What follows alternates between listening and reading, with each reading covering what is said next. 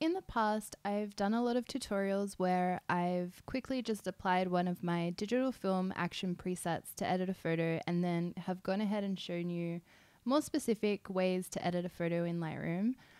Today I thought I would edit a photo from scratch without using any of my presets and show you my thought process behind editing a photo. Today specifically, I'd like to share with you how I edit white balance, tone, sharpening, how I use lens correction and graduated filters to edit a photo. So here we have my sister at Mount Rainier National Park in Washington, and it is such a beautiful place. We took about 1 million photos while we were there. And while we were taking this photo, it was very sunny and a cloud just so happened to come past in the sky, and we ended up with this image that I really love of her, but it is quite dark and it turned out quite blue compared to the rest of the photos that we were taking in this spot. So I thought I'd just go through and edit it and show you what I do. So the first thing that I notice is that the image is really dark overall, so I'm going to bring up my exposure. Now, when I do that, I'm starting to notice that there is a very blue and green cast across the entire image. So I'm going to go and bring up my temperature a little bit and then bring up my tint to more of the pink side.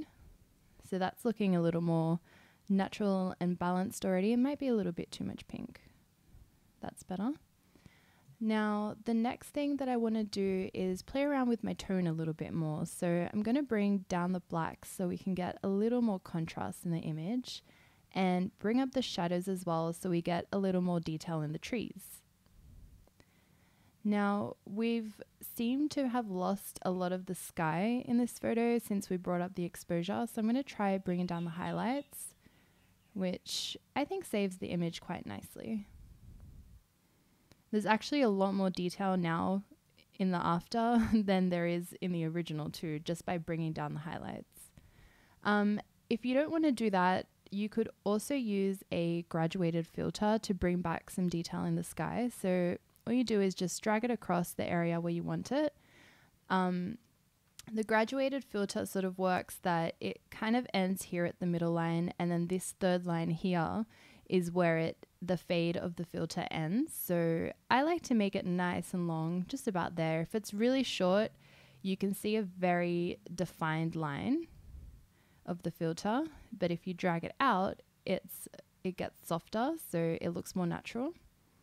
So I'm going to bring down the exposure just a little bit and then bring down the highlights. Now, as you can see, the problem with using a graduated filter on the sky is that anything else, such as the trees in this case, will also be affected by the filter. So I'm going to bring up the shadows to try and save that a little bit. And I think that's good. Let's have a look at a before and after. I think that works out really well. I actually think the graduated filter looks a lot more natural than when we just brought down the highlights of the image too. And if you want to get really exaggerated with the sky, you can also bring down the highlights on top of the graduated filter. But we're just going to leave it with the filter for now because I think that looks really nice. The next thing that is catching my eye in this photo is the edges are very, very dark. And that's because I was shooting on a Canon 35mm lens, and the wider the lens, the more vignetting is caused in your photos. So we're going to use the lens correction to fix that up. I normally just do it automatically and I just let Lightroom do its thing. It selects from my metadata, it knows what lens I've used, so it automatically puts it in, but then you can also manually choose what lens you were using. So Lightroom does a pretty good job at cleaning up vignetting. However, sometimes I think it goes a little bit overboard, so I like to bring it down just a little bit to about 50 to make it look more natural. So it still gets rid of it, but not as harsh as it does automatically. The next thing that I like to focus on in an image is the sharpening, and honestly, I personally just love to bring the sharpening right up. And I always do this little pattern when I'm editing. And I think it just makes the image nice and crisp. So looking at the photo, I think we've done quite a lot of adjustments to make it look very like flat and neutral. So now we're going to continue working on it and tweaking it a little bit until we're happy with the finished product.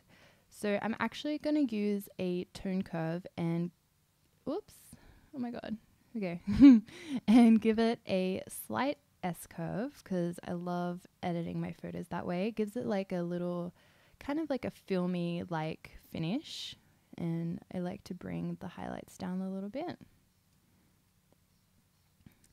Perfect. Now, in my opinion, the image is looking too bright now, so I'm going to bring down the exposure again and bring down the blacks